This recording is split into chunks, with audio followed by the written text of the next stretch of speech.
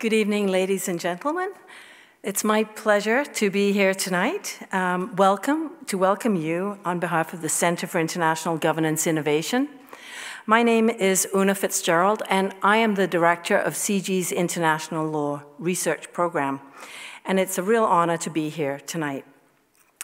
I would like to thank our public event sponsor, Wordsworth Books, for their ongoing support of the CG Signature Lecture Series.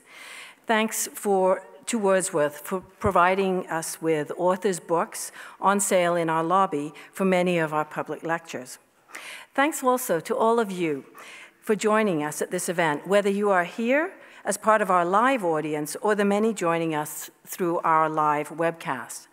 Following this evening's address, we welcome questions from both audiences at the microphones here at CG or through the live chat function on your screen. So please remember to state your name and to keep your questions brief so we can get lots of time for answers. So I am now going to introduce our speaker tonight, and it's a great pleasure for me. Our speaker is Dr. Thomas Cottier. Dr. Thomas Cottier is Emeritus Professor of European and International Economic Law at the University of Bern. He is a former managing director of the World Trade Institute and the Institute of European and International Economic Law, as well as former co-director of the National Research Program on Trade Law and Policy located at the World Trade Institute.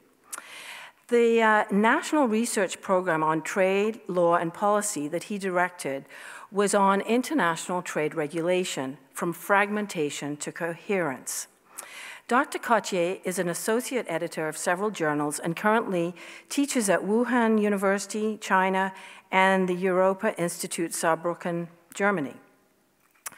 He's been a visiting professor at the Graduate Institute in Geneva as well, and other places. He was a member of the Swiss National Research Council from 1997 to 2004 and served on the board of the International Plant Genetic Resource Institute in Rome during the same period.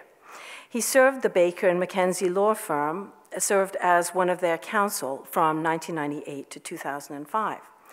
So on top of all that, and before that, he also, Professor Cottier, had a long-standing involvement in the GATT and the World Trade Organization activities. He served on the Swiss negotiating team of the Uruguay round from 1986 to 1993, first as chief negotiator on dispute settlement and subsidies for Switzerland, and subsequently as chief negotiator on TRIPS. He held several positions in the Swiss External Economic Affairs Department and was the Deputy Director General of the Swiss Intellectual Property Office. In addition to his conceptual work in the fields of services and intellectual property and legal counsel role, he has also served as a member or chair of several GATT and WTO panels. So, on top of all that, Dr. Cottier is a member of the advisory committee for CG's International Law Research Program. And on that committee, he's one of several distinguished academics and scholars in international law, providing strategic guidance and advice to the new program, which I direct. Most recently, Thomas Cottier has been visiting CG International Law Research Program professor at the University of Ottawa. He did that last month, and while he was in Ottawa, he made a couple of public presentations on issues of intellectual property law and trade and on climate change. So how could we sum up Dr. Cottier's intellectual richness? There's a wonderful word in French, polyvalent, which I'm probably going to translate a bit improperly, but it really means that capacity to be multidimensional and to look at things from many, many angles, and perhaps have many arms. Well, he's definitely polyvalent. He's an expert in intellectual property and innovation, trade, obviously, environmental law issues, even questions of equity and human rights. So he spans a really broad range of international law, all of which interests us greatly. So his talk today is on the common law of international trade and the future of the WTO. No doubt you will hear some very interesting views about the evolution of international law. Thank you. Let's give a hand to Thomas Cottier.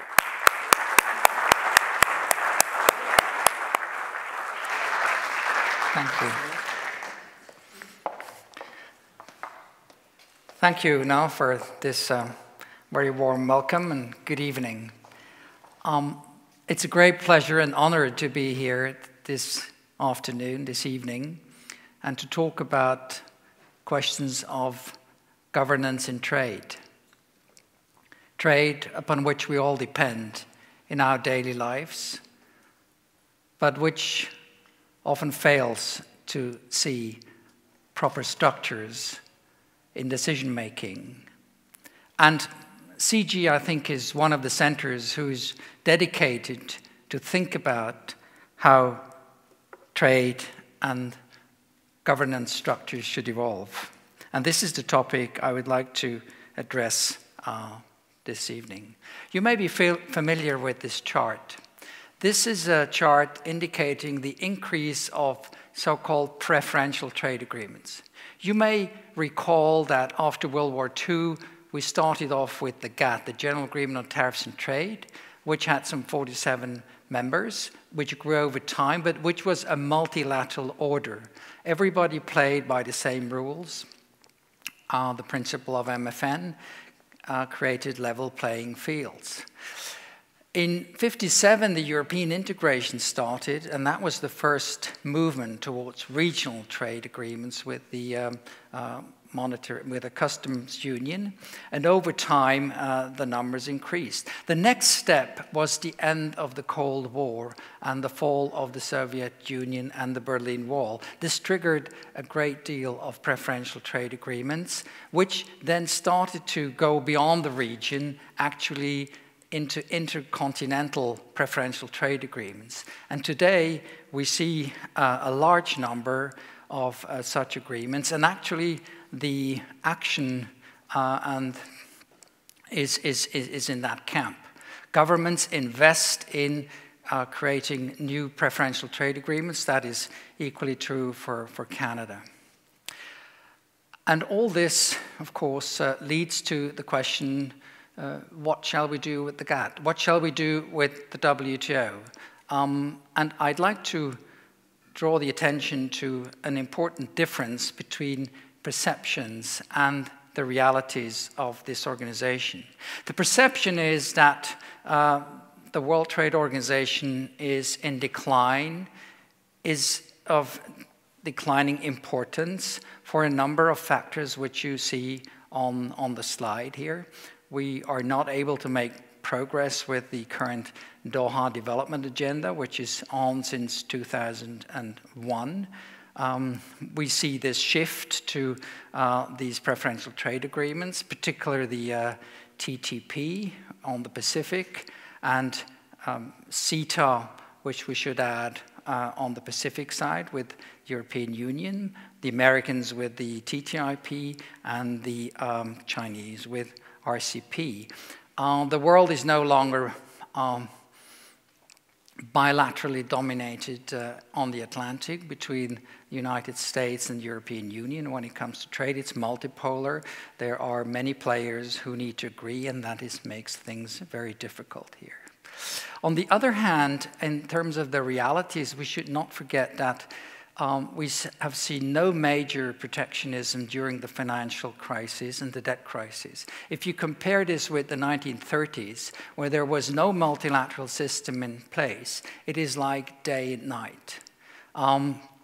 While trade in the 1930s collapsed and was reduced by 50%, we've seen a slump of 10%, which recovered, and governments actually refrained from taking protectionist measures at a large scale. And this is thanks to the rules we find in the WTO. We also see an increase of WTO members over time since 1995 here. It's almost universal. And the centerpiece of this organization today is the dispute settlement system, which is very sophisticated and has been dealing with more than 500 disputes since 1995 here. And most of all, WTO law is the true foundations of all these RTAs, these regional trade agreements. You cannot read the Canadian-European agreement, the CETA agreement, without referring back to the WTO and its foundational and its principles here. The values and the basic norms are the same. They are derived from WTO law. The core concepts are the same, tariffs, quantitative restrictions, principles of non-discrimination here. If you look at the structure of these agreements, they essentially follow the structure of the WTO. You have the same chapters. Sometimes they simply repeat what is in the WTO. Sometimes they add additional stuff to it. Sometimes they even take things away, for example, in services. And they add on new areas, for example, regulations on labor, on environmental competition investment, and most recently on protecting traditional knowledge. So there is new areas are evolving in these preferential agreements here. But they are all rooted in the WTO and these fundamental principles. So please, when you read in the news, the WTO is not making progress, do not forget that it is the very foundation upon which the whole edifice rests, including the preferential trade agreements here. It's also worthwhile looking a bit into the history, and we can describe this as a dialectical relationship between the multilateral system on the one hand and bilateral agreements on the other hand. For example, in the 19th century, the first area where we've seen multilateral agreements is in the field of intellectual property. And these conventions, the Bern and the Paris conventions, they were based upon a host of bilateral agreements which were concluded prior to that among European states to foster copyright and trademark laws. So you had a critical mass to actually come up with a multilateral framework here. And the same was true for the GATT. The GATT of 1947 was built upon the US reciprocal trade agreements, which evolved under the Roosevelt administration as of 1934. And some of the language we still have in the GATT and today in the WTO comes directly from these agreements here. We see also the other way around. For example, in services. In services, we started to build new disciplines in the Uruguay round. They didn't exist in preferential trade agreements before, except for the European Union. And during the negotiations on services, the first chapter was incorporated into the NAFTA, and from there it got into the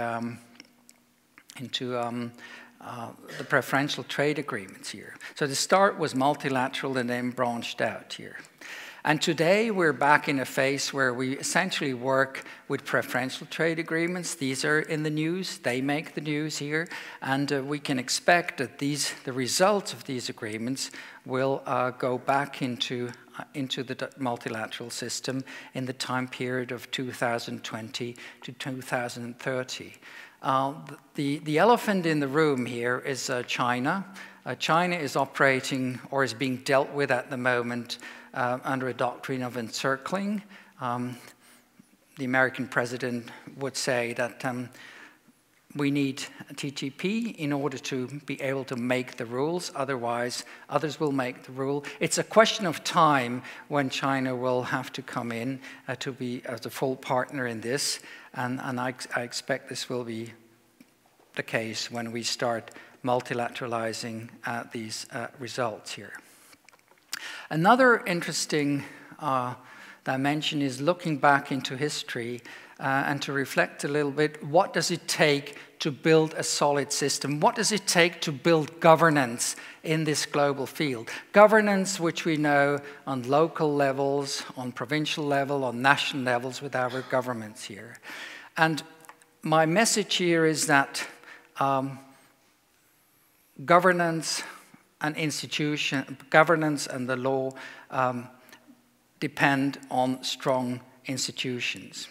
We can take the example of Roman law and the way the glossatores in the 11th century started to work on it, to systematize it, to codify it, which prepared the ground for the civil codes on the European continent here. We can look at the formation of the common law in England, which was essentially dependent on a very strong central role of the King's Bench here. Without the King's Bench, the common law could not have been created here. We can think of modern federalism, the building of modern states like Canada, the United States, Switzerland, Germany. They all depend on strong central institutions, and to the extent the central institutions fail on lack, the governance is not really assured here.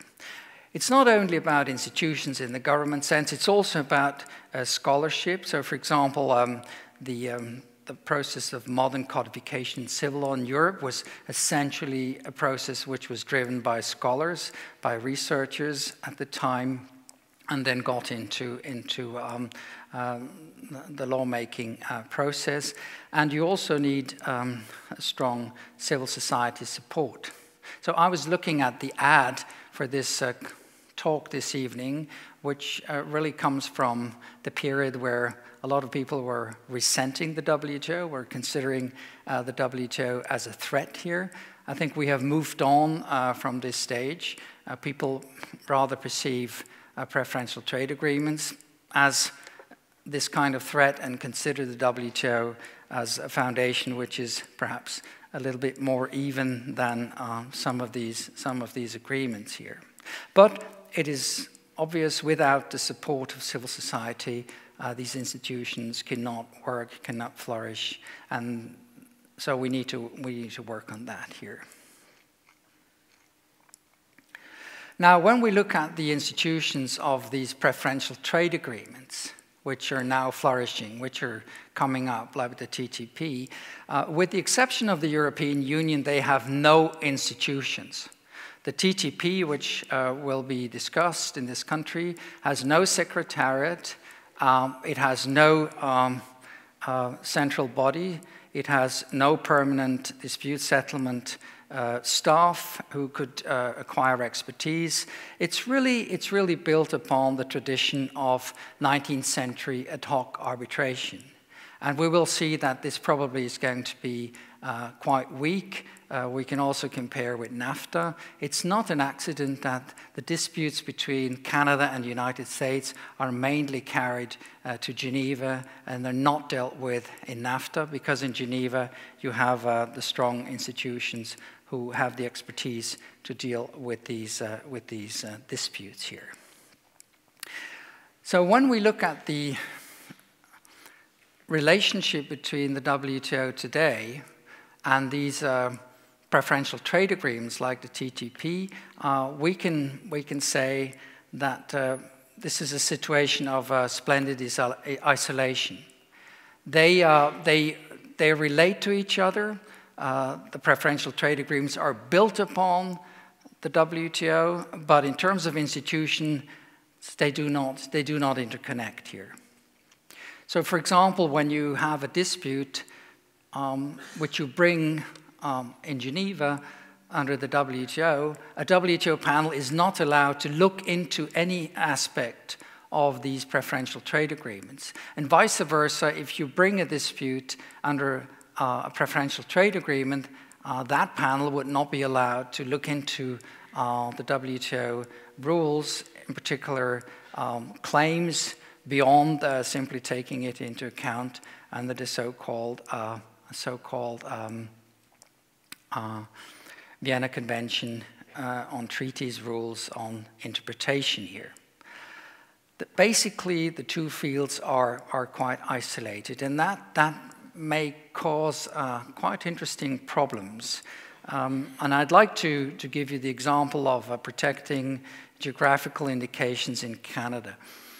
This is a a concept which came in from Europe. It's a particular form of intellectual property protection where you grant protection to special products, mainly foodstuffs, who originate in a particular region and who own their quality to that particular region here. So I think maple syrup could be, if you have a region where a special maple syrup comes from, then that could be a typical GI of this country. Now, the rules on GIs are different in the TRIPS agreement, in the NAFTA agreement, in the CETA agreement, and in the TTP agreement. And it must be a headache for the Canadian government to actually come up with the legal rules who will fit all these agreements.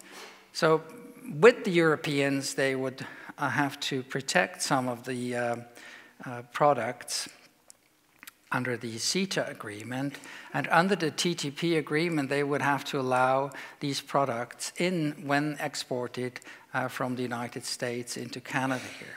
So it's really about squaring the circle, and it shows that we have to overcome this kind of splendid isolation here.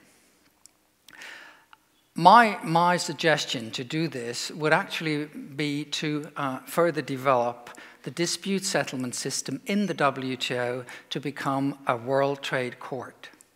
At the moment, we can only bring claims based upon the WTO dispute, WTO agreements, but we cannot take into account other agreements and rely upon those for bringing claims. But we could design a system where basically the architecture, the expertise could be used in Geneva also to address disputes under these preferential trade agreements. It's a little bit like heart surgery. If you need heart surgery, you go to a center which has the expertise, which does heart surgery every week. You don't go to a county hospital where they do this every 5 years. And it's a bit the same idea, and we could work on that.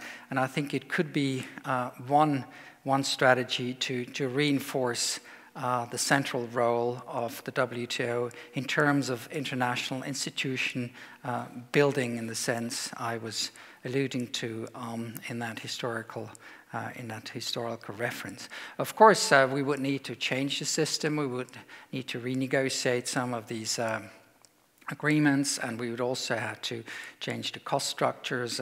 But I think it could become a function which would make a lot of sense in reinforcing stability in global governance here.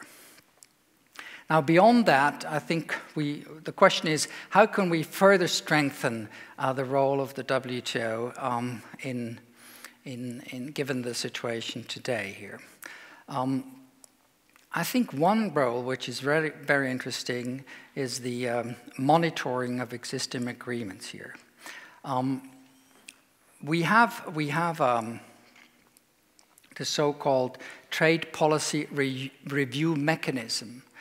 This is a system where every country reports regularly on its trade policy, and there is a part of the report produced by the Secretariat, another part by the government, and then these reports are being discussed.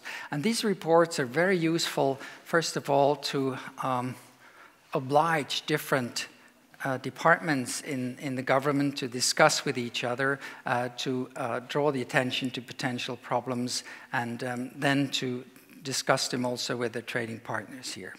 And this function could be further elaborated here. We could also think of giving the Secretariat in the WTO, that may be a bit of a technical point for you, a proper voice in disputes settlement. For the moment, we operate under the premises that the WTO is a member-driven organization. You hardly should see the Secretariat, but they play a very important role, and that role should be more transparent, a little bit like the Commission in the European Union, who's a defender, essentially, of integration and the system. And then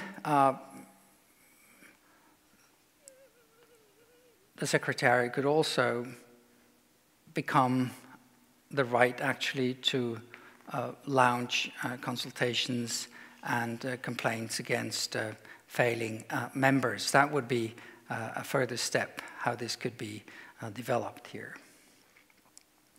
Now, next to the institutional questions here, I think the core question is what should the WTO do in the next decade, given the situation that most of the market access issues actually move towards these preferential trade agreements, given the geopolitical constellations of this world here. And we have to face it that the traditional role of the most favored nation clause has somewhat changed. The MFN clause was the condition of Roosevelt in the Atlantic Charter to support Great Britain in the war effort. And the MFN clause had the goal to dismantle the European colonial system, including tariff preferences for and by Canada here. And this program, of course, has been largely realized, and Europe has moved on and works in very different formats than at this time here.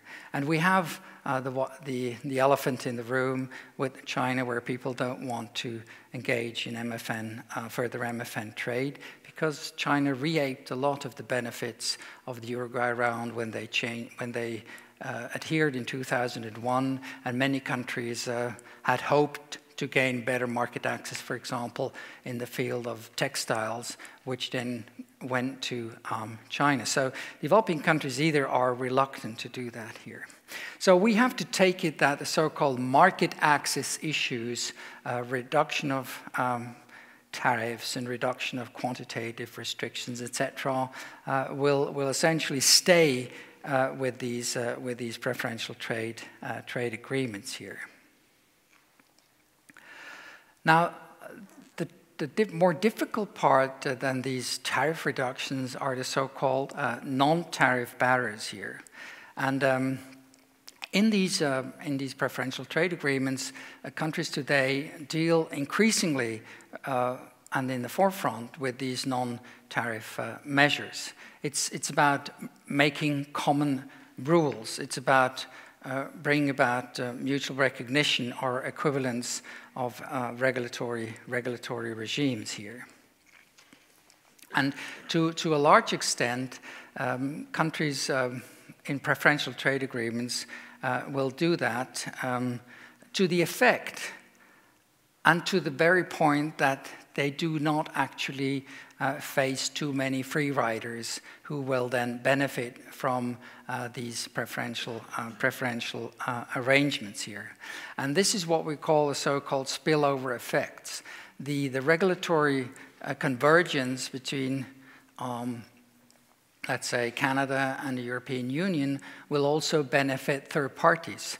They will benefit from the fact that the rules are being harmonized and product standards are being made similar on both sides of the Atlantic. That increases their market access, but Canada and the EU do not get anything in return. So they, to a certain extent, will be willing to take these free riders into account, but to a certain extent they will not.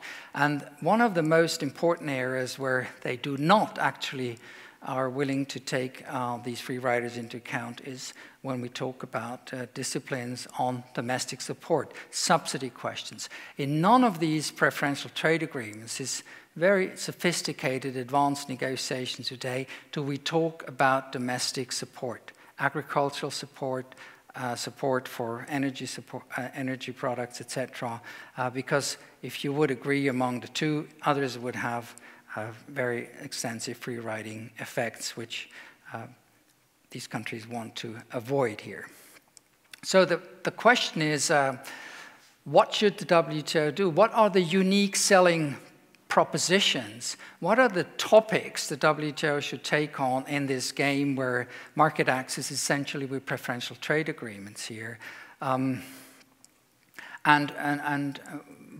what are the areas we should tackle on in a so-called post-Doha agenda, in a new trade agenda in the era of climate change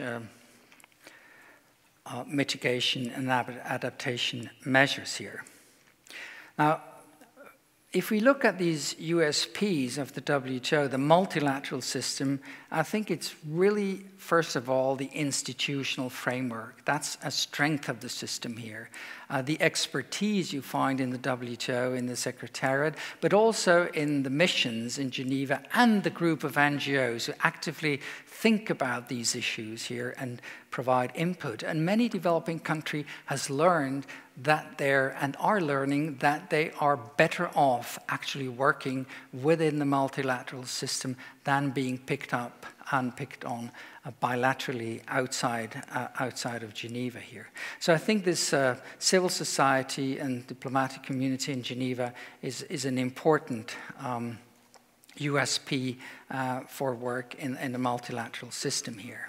And then we have to address the areas where we see strong spillover effects. And these are the ones we should tackle in the WTO. I'll take the example of subsidies. So agricultural subsidies, that's what we've done so far.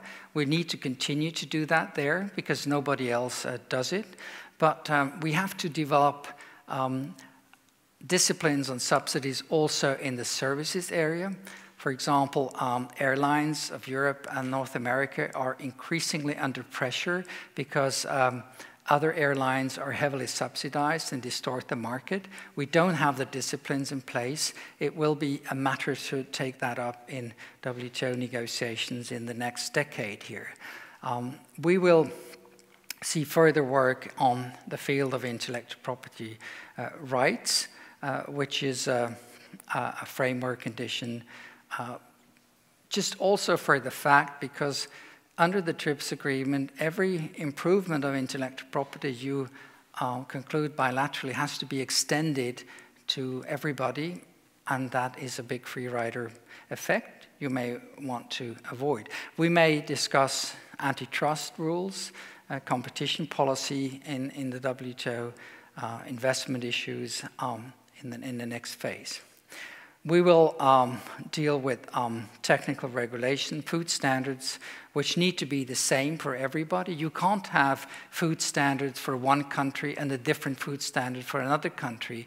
You have one standard, and it's safe or not safe. So these things have to be done centrally, in my view.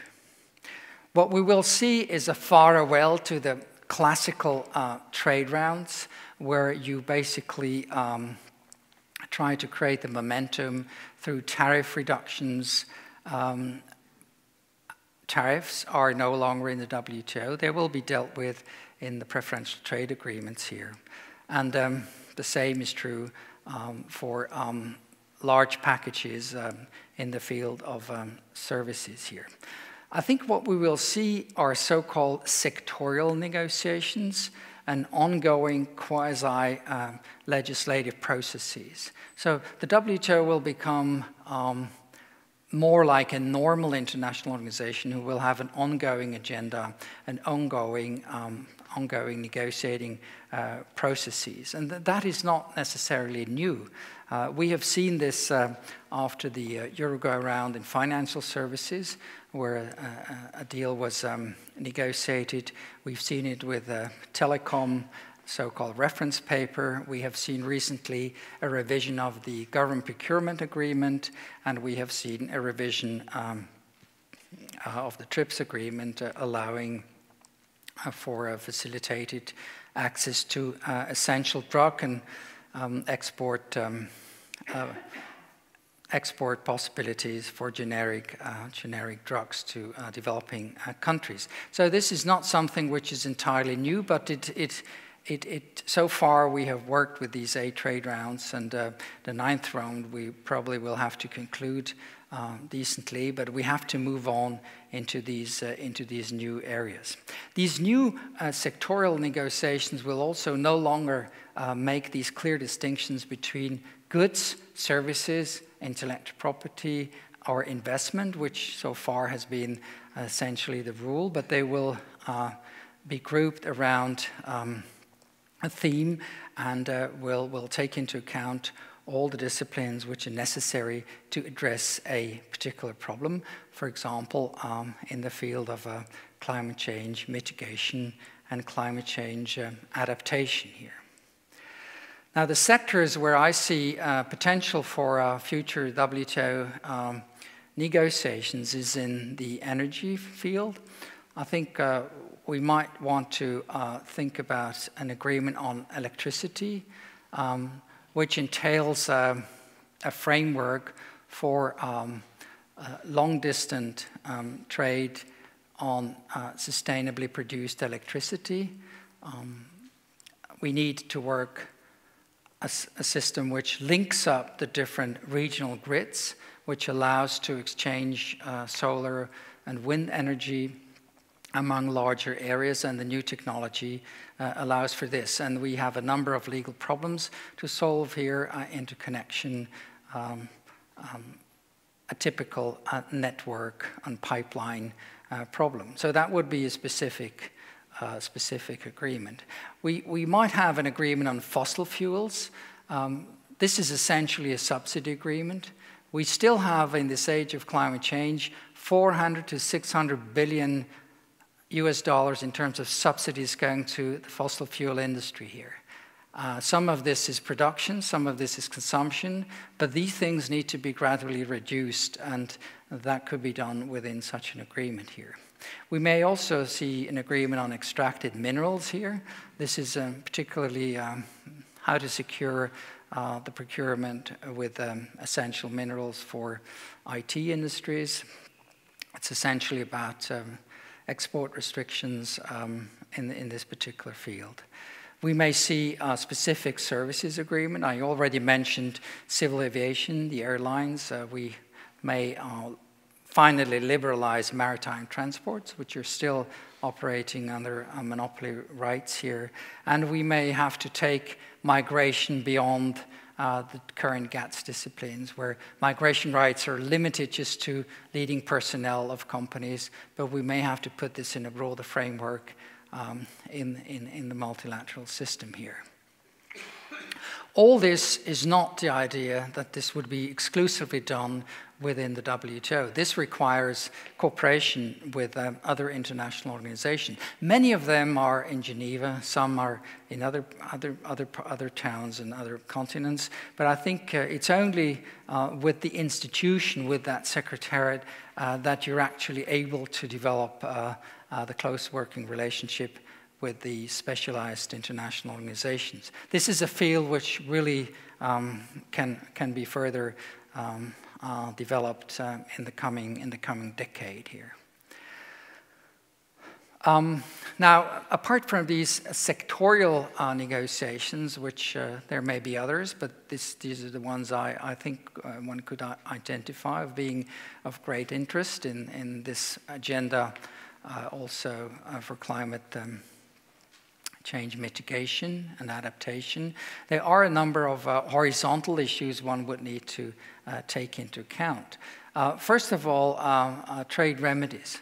Now, trade remedies are measures against dumping, against subsidization, and the tool we use are increased tariffs, import tariffs. Now, this doesn't work for services. We don't know the concept of tariffs for services, so we need to have a new system. And how do you address anti-dumping in a domestic context? If a company dumps within Canada, in Europe, that would be a question of unfair competition. So we need to develop the rules of unfair competition, and we have the foundations for this in the TRIPS and the Paris Convention, but it's dormant. It's not being really used so far, and there is a mandate to develop disciplines on subsidies in services, but it hasn't really been put to work so far. So there's quite a bit of work conceptually, where also centers like the CG can make a very important intellectual contribution. I think we have to come to grips with trade and investment. I think the goal would be to integrate investment into the WTO. I personally see a model where we operate like in the TRIPS agreement, that you set up and set out the number of minimal standards. CETA, the Canada-EU agreement, is a very good example of actually developing such minimal standards, and basically investment disputes would be adjudicated by domestic courts, but if they don't comply with these minimal standards, you could bring a complaint before the WTO. This would be a way to go around this current dispute we have on private state investor arbitration, which is very controversial among industrialized countries, but which is also controversial, increasingly controversial among developing countries who think they're coming of age and they no longer need to depend on this private state arbitration system here. We may move into antitrust rules. It's a bit odd when you have a system with very, very strong intellectual property rights in the WTO, but you have no antidotes, which we normally have at home, which is the abuse of a dominant position. You can break the abuse of a dominant position by referring to competition policy. We have made a lot of progress in countries. Countries are more advanced. We have now about 65 countries having competition acts, and so maybe the time comes to start negotiation on the things here. And then I think there are institutional issues, as I said, the role of the Secretariat, a more proactive role, more accountable, more defending the system with its own voice here. The idea of creating a World Trade Court by extending jurisdiction to the regional trade agreements, and the elaboration of cooperation with the international organization. We still operate in silos when it comes to different international organizations, even though they may be next door. So the World Meteorological Organization is about 100 meters away from the WTO, but there's no interaction between, and the WTO is very badly prepared to take up climate change issues at this stage. They never talked about these things. Or I'm currently involved in the World Health Organization, advising on the consequences which you'd draw from SARS and other epidemics, possibly the one which is going on now. But there is very little discussion among these different organizations. So we need to get this act together, and we need to come to structures so that these agencies start working with each other in addressing these complex issues. The WTO will always play an important role, even though we may deal with energy or the environment or health, because when governments use trade tools, restrictions of trade, regulating products, etc., they fall into the domain of the WTO, and we will end up in the dispute settlement there. So there's nothing wrong with this here, but it requires that we work together. It's also true for labor standards. It's true for human rights. This cooperation has to be reinforced. So there's a lot of work which could be done next to all these preferential trade agreements which we see.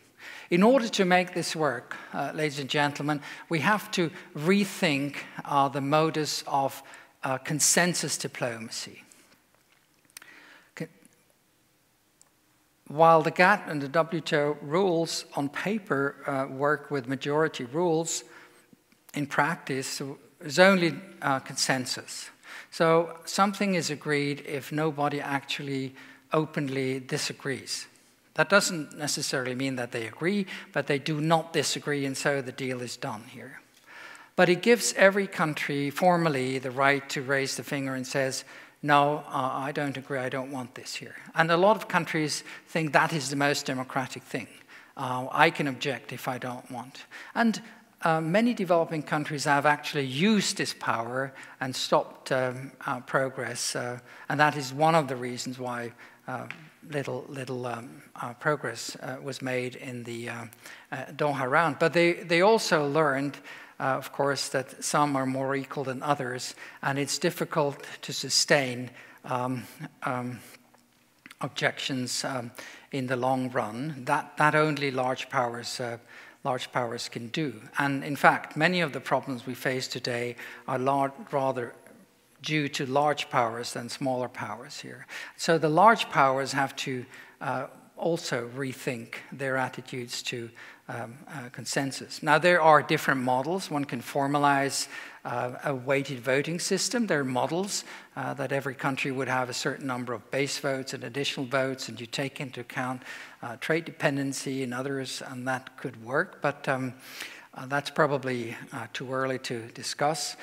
What we may see is just a new mode that before somebody actually raises an objection to consensus, that they would have to justify that it should only be for vital interests, and that it would need confirmation upon a cooling period here.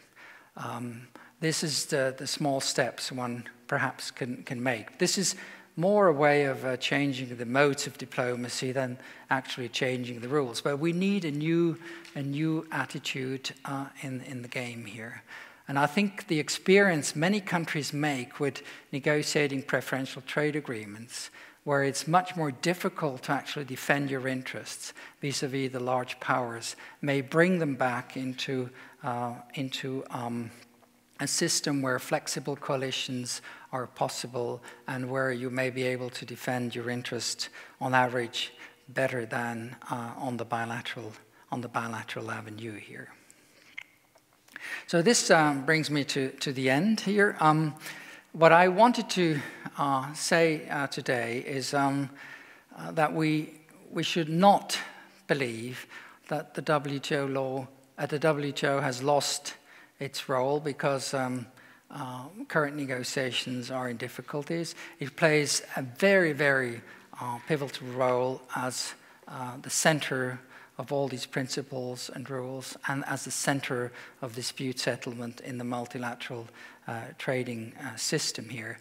And institutions like CG help to actually forge what I call here the common law of international trade, of integrating the WTO rules with those of the preferential trade agreements, and to forge a more coherent system which may overcome also this institutional splendid isolation of the preferential trade agreements in which we currently find ourselves here. I think there is a need to strengthen central institutions.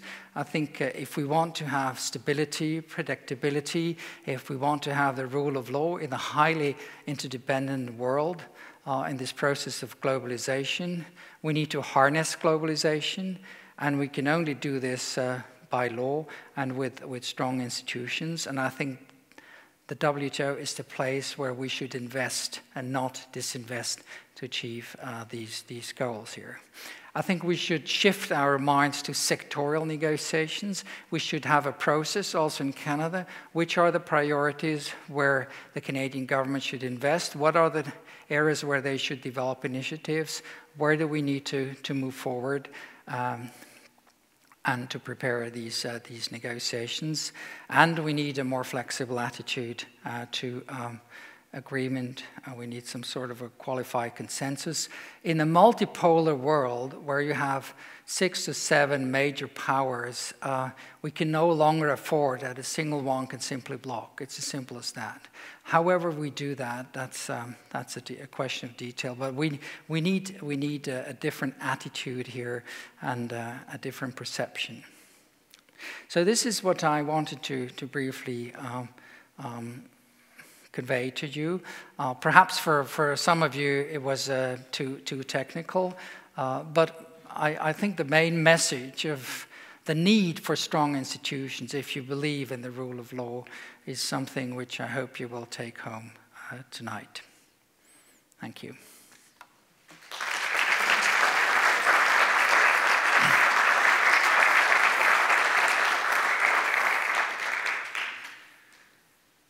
So I'm happy to take your questions if you have any. on these matters? Hi.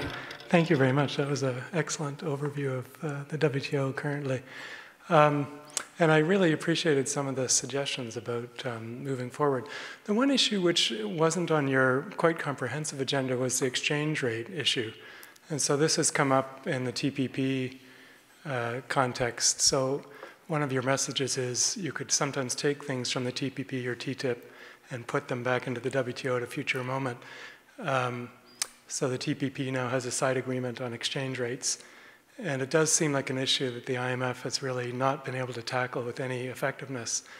And it relates to your issue about developing country discontent about China's reaping the benefits of the Uruguay round. Yeah. So I wondered why you left that off the agenda. Is it something that you think is just too difficult for the WTO to address? Well, thank you. This is a very interesting point. I basically think that the work on the exchange rate policy should be located and done within the International Monetary Fund. The reason why we discuss these issues in the trade field is simply because within the IMF we have no dispute resolution mechanism whatsoever. If one country says, I don't want this exchange rate issue on the agenda, it's not on.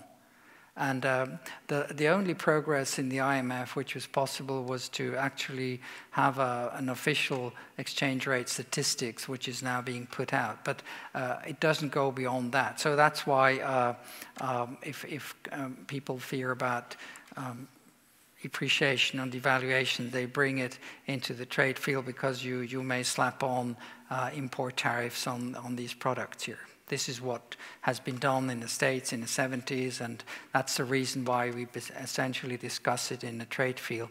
But when you take it further and then it affects services, the tariff angle doesn't really work, so the remedy doesn't really work. So I think the G20 should rather focus on how to improve the mechanisms within the International Monetary Fund to address exchange rates than to try to locate this in a trade field. It's also doubtful whether exchange rates can actually be qualified as a subsidy in the legal sense, because a subsidy has to be specific to the benefit of a specific industry or companies, and exchange rates, they have an advantage for the export industry, like a low Canadian dollar is an advantage for the Canadian export industry, a disadvantage for the importers and all of you who need to buy fruits. But it's not specific in the legal sense. So I'm not sure whether that is really going to work. I haven't studied the side agreement, and I will do that. But I wonder to what extent it's hard law, and to what extent it's just a consultation mechanism.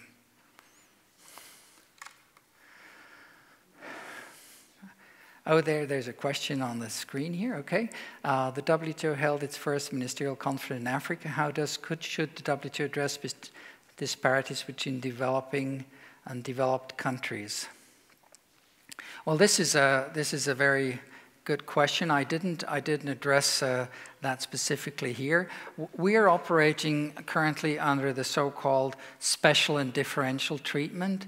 So developing countries have sometimes lesser obligations, or they have temporary relief from some obligations, and that is expressed in these so-called special and differential treatment rules.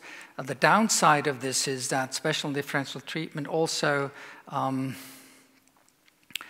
prolongs the process of integration. If you don't have international obligations, you don't adjust, and so you have a décalage that between developed and developing countries due to that. So basically, there is agreement that this special and differential treatment does not really work very, very well here. And other options are being tested. I personally think we should move into a system of graduation where basically within an agreement a country assumes certain responsibilities once it's actually actively playing on the world stage in the world market, but before that may be exempt from certain obligations. But once it's as I said, develops, then I think the rules should kick in. And this is how we might be able in the rules to address disparities between these countries. There's also a lot of work to be done in sort of training. I think the WTO does a lot of training work, institution building, and that, of course, should go on. Also in trade promotion, there's a recent trade facilitation agreement which was concluded, and that should help countries to improve their trade. The true problem, however, for many developing countries still remains that they lack products which are tradable on the global level, and so product development would be an essential function, but that is beyond the scope of the WTO at this stage here. I don't know whether that responded to the question. Thank you. Yes, please. Hi, good evening. It's Amy Ryer with Miller Thompson in Waterloo. I have several questions for you this evening. Okay. But first, let me just thank you for being here. We really appreciate you being in this jurisdiction. I think I'll limit my questions just to perhaps 2 general ones. I was curious to know how the World Trade Organization might address or integrate the Ruggie principles, human rights, environmental issues, in particular dealing with dispute resolution, dispute settlement. And my second question is with respect to the applicability of the common law of international trade in domestic courts, and or perhaps the vice versa of domestic courts deferring to the World Trade Organization. Clearly, jurisdiction is something that needs to be addressed, but how willing will nations be, and how long do you think that will happen? And so, thank you. Thank you very much for 2 questions, which I think could be another presentation, but are very, very, very pertinent. The Ruggie principles are these commitments by companies essentially to comply with certain human rights related, labor standard related principle in terms of a self-commitment. And these principles are essentially considered to be soft law. Some people would consider them simply marketing tools, but I think we need to look how, as you said, how the WTO could deal with these kind of commitments. And in my view, the foundation here could be to use the principles of unfair competition, which we have in the TRIPS agreement in Article 10 bis of the Paris Convention, and to use those to enforce these commitments. So once a company makes such a pledge and they do not live up to it, they should be liable under unfair competition rules here. This is a way which was taken in the United States with the shoe case, and it could be used as well on the international level. Generally speaking, on trade and environment, I think we made a lot of progress in the case law.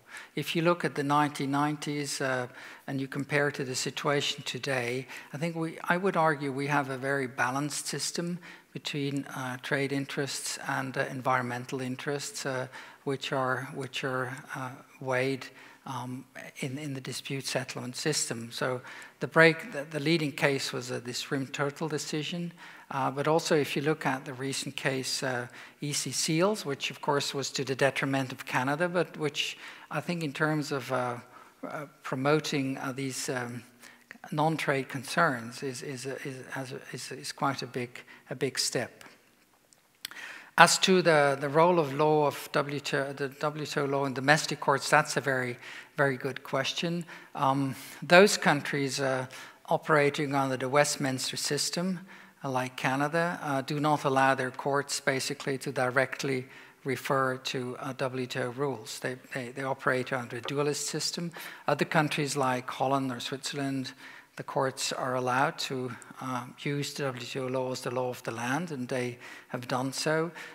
That would also be the case in the United States, but the US Congress has explicitly barred a direct effect of trade agreements, and US courts are not allowed to do that. So what under these circumstances can be done is you can use the doctrine of consistent interpretation. So as an attorney pleading before a Canadian court, you can use trade agreements and say, Judge, would you please interpret the rules in the way so that they're compatible with these agreements. And this is the way how you can import this.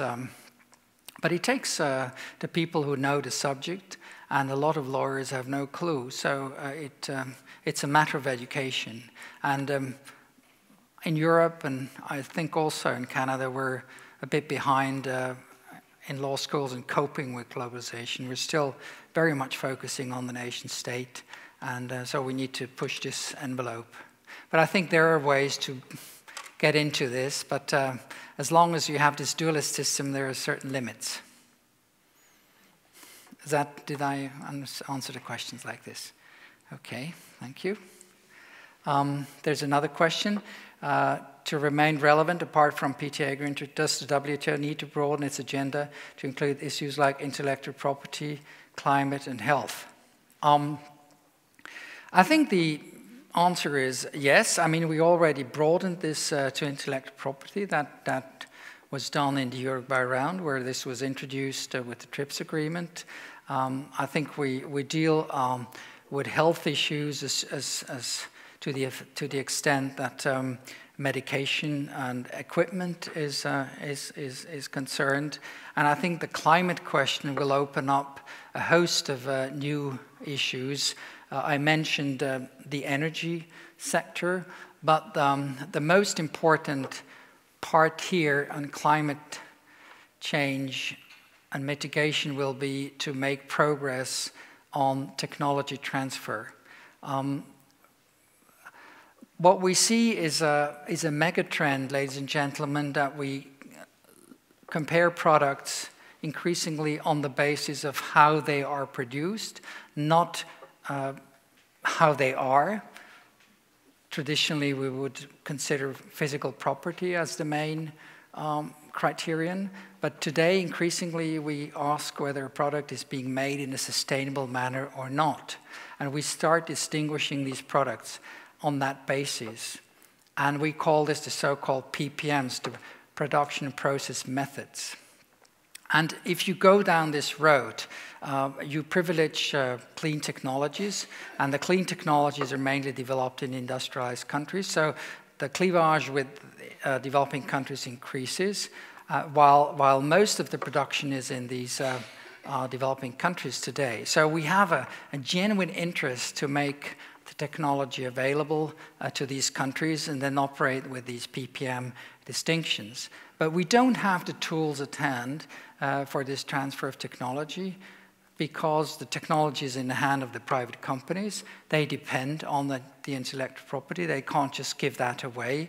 And unless we find new funding mechanisms through tax breaks or public-private partnerships, this will not happen. And I see this is the climate, from your question, the climate area is really an area where we need to redesign the mandate, and that will open quite a number of issues which are not yet on the list. Please, yes. Thank you very much, Professor Cottier, for this conference. I have two sub-questions relating to the unique position of Canada currently. Canada is one of the only countries who has concluded negotiations with two mega regional agreements, the TPP and CETA. So the first question I would ask regarding the role, well, the expectation of extending the jurisdiction of WTO to include this regional trade agreement. I was wondering if you were expecting any specific role from Canada in this regard. And also the second sub-question would be if we were expecting any change in the strategy of Canada when it was going, well, in future trade dispute eventually, considering its participation in these mega trade, regional trade agreements and WTO as well. Thanks. Thank you. Well, these are only reflections from a systemic point of view without an agenda, what a particular country like Canada should and could do. I think it's very early on this, and one has to take up the work. But I could imagine that Canada would be actually better off in disputes if a panel would be allowed to take all these agreements into account in a particular setting and try to find a solution which accommodates them to the utmost extent. Certainly, Canada is better off to bring disputes in the WTO. They have done so consistently, not using NAFTA panels, and I think the same equation could work with the European Union. I think that the institutional capacity in the WTO to address these issues, the neutrality, etc., is better than in these ad hoc arbitrations, which are now on the design here. So we'll have to see how they will be used. But I think in terms of working towards the type of a world court, I think it would certainly be interesting if Canada would study the question and see whether such a step could be supported in the next decade, given its multiple agreements, which partly are contradictory and which are difficult to bring under one hat.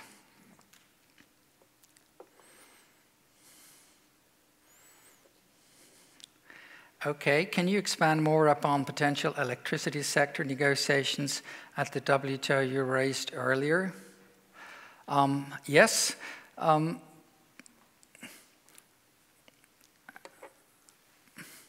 think the bottom line is that if we want to shift towards renewable energy, wind and solar, this has to be partly produced, at least, where the comparative advantage for these electricity generators is. So south for the solar energy, the north with the wind. And then you need to bring the electricity over long distances into the centers where they are used. Physicists tell us that it's only a combination of local production and long-distance trade, and distant production will allow us to create the necessary base load without being dependent upon coal or potentially atomic energy here. So I think the negotiations on electricity would deal with the interconnection, the pipeline, the grid, the network industry elements. We have some experience in the European Union how difficult this may be. Also the trading of electricity and the use of the grids, all these things need to be assessed internationally. I personally spoke to this 2 years ago in Canada, that I think there could be a vision of a global grid, that we build up the grids, that we interconnect the grids, that we also use these seabed cables, and that we help to stabilize also the electricity situation in many developing countries who still suffer from a lot of shortages here. But we need to build the framework to do this. The other issue is about the subsidy question. I think you cannot work towards sustainable electricity if we do not tackle the fossil fuel subsidies, and that could also be part of an agreement on electricity, but or parallel to it, as I mentioned, in another format. There's another question, but I only get the second part of it, so I don't know whether it can be scroll up. Oh, okay. 2 reasons why TTP is dreaded by Canadians is that it eliminates domestic content requirements for autos, putting jobs at risk, and it undermines farmers by opening dairy to imports without new export markets. How do we respond to these concerns? I think the domestic content requirements for automobiles is already illegal under the WTO rules. So I don't know whether the TTP actually adds obligation to this effect here. It undermines farmers by opening dairy to import without new export markets. It may I think the answer to this, if you open agricultural products This is the same problem in my own country, Switzerland, which is highly protectionist in agriculture.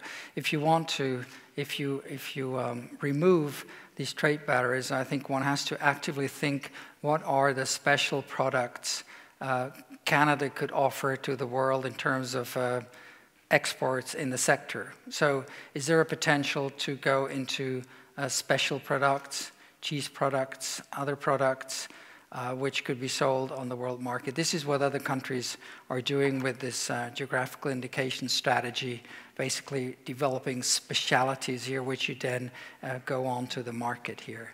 And that is essentially an active response one can give if you open up formally protected markets.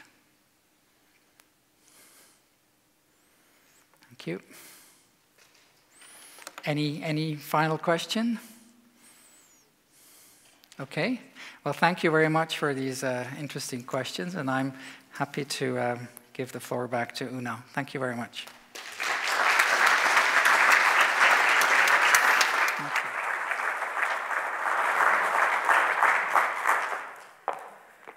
Thank you very much, Thomas Cottier. That was an amazing tour de force to present so many ideas and with such authority. What's so amazing about Thomas is that you have both this deep knowledge, and it's a practical knowledge, and it's also a theoretical knowledge. And that hasn't made him hidebound and limited in his view. He's not simply an apologist for the WTO. He actually has this vast imagination and can see how the WTO can be moved forward to basically create a better world. So I'm totally inspired, and I'm sure many of you in this room are too.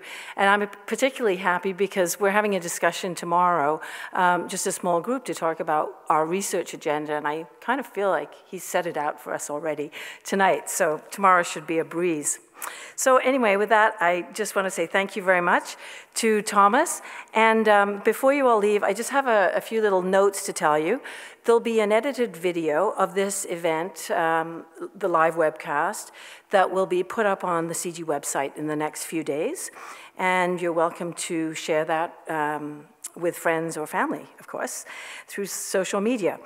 And I also want to tell you that if this is the first time you've come to a CG event, please do sign up for our newsletter. You can do that in the foyer, and then you'll get updates on any events that we're doing.